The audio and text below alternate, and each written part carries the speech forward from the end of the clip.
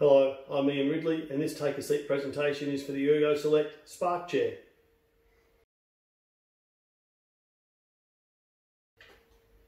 This is the ErgoSelect Spark Chair. It's the high back with ergo seat, arms and a nylon base. There are other options available. I have one here which is the mid back with a compact seat, but I'll do a presentation on the most standard of chairs, which is the Spark high back with ergo seat.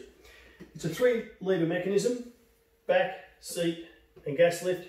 Here we've got a seat depth adjustment. So to set up the chair and to adjust it, on the right hand side of the back you've got the lever that releases the back angle.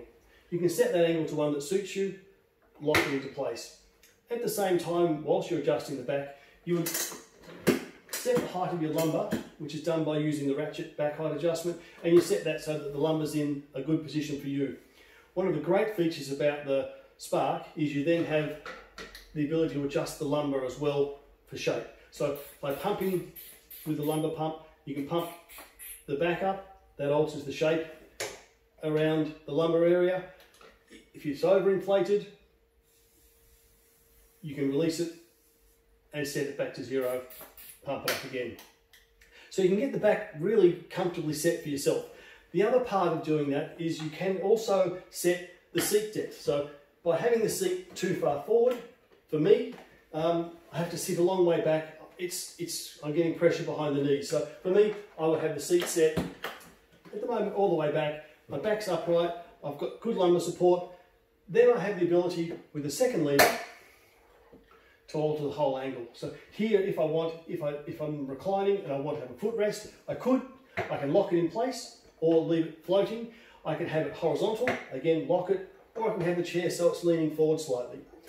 When you're leaning forward slightly, generally raise it up a little bit. Get your hips above your knees and that opens up your hip angle, better posture.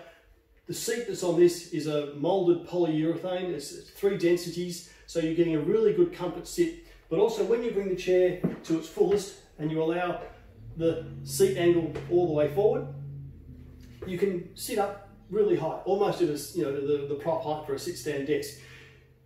The chair is designed that you can do that. Most people, however, sit in the chair in its normal attitude, somewhere down here. You can leave it unlocked, and it's quite comfortable to actually have the chair follow you around as you're moving, but that's personal preference. Again, once you've locked it in, you've got a chair that's set, you've got adjustable arms, height adjustment,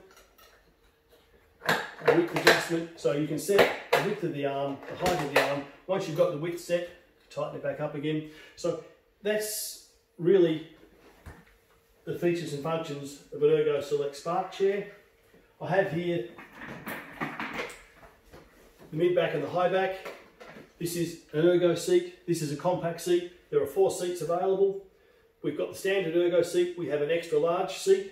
We have a compact seat, and there's one in between, which is the square seat. Similar size, but without all the contours. So you can create a lot of different models with an ErgoSelect chair. You can get it without a seat slide, and there is a 4-lever mechanism that's shown on another Take a Seat presentation. So thanks for watching. That's a Take a Seat presentation on the ErgoSelect Spark chair. If you have any questions, contact us. We'll see if we can help. Thank you.